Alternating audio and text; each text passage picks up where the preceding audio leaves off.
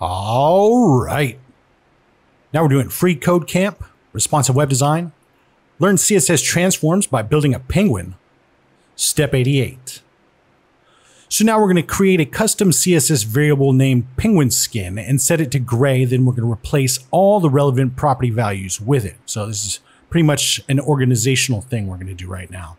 So we'll add another one saying hyphen, that's not it.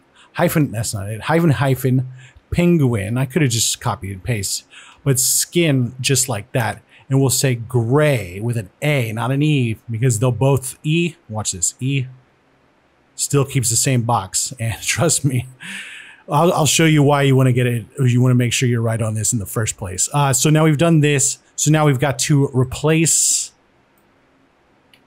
any gray we see with the var of this. So let's go down and let's look for the colors. And whenever we see a box, if it's gray like this one, we'll put this. We'll say var thusly with the parentheses, and then we'll do a copy paste. Well, excuse me, we'll do a paste in there. Penguin skin equals gray. Now we can get rid of this gray part. My bad for taking it. Anyway, all right, that looks good. So now let's take the var penguin skin thing, because there's more down the list. Let's copy this. Come down here. Keep looking. Keep looking. Keep looking. Keep looking. Keep looking. Nope. Keep looking. Keep looking. Keep looking. Nope. Keep looking. Nope. Keep looking. There we go. All right. Boom.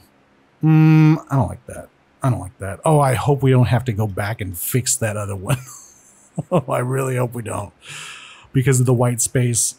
They've been pretty ruthless so far. Hold on.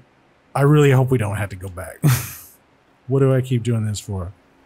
Oh, because I can't see. Anyway, there we go. Please, please, please, please, please. Okay, good. Awesome. And submit it.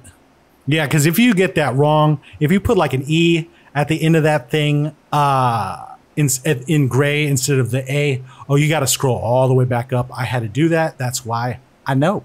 Anyway, now we're on to step 89, and we'll see you next time.